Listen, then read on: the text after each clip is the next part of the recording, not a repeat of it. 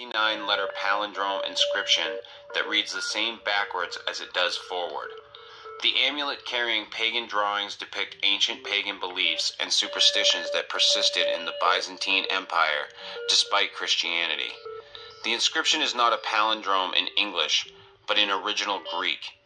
The inscription translates, Yahweh, a god, is the bearer of the secret name, the Lion of Re, secure in his shrine.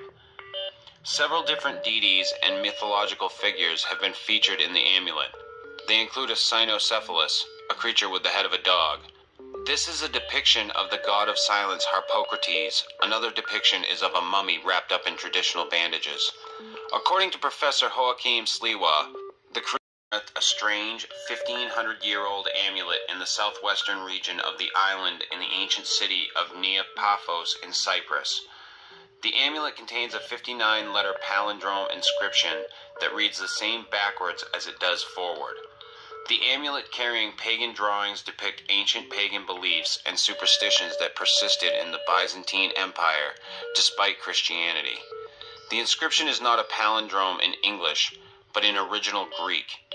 The inscription translates, Yahweh, a god, is the bearer of the secret name, the Lion of Re, secure in his shrine. Several different deities and mythological figures have been featured in the amulet.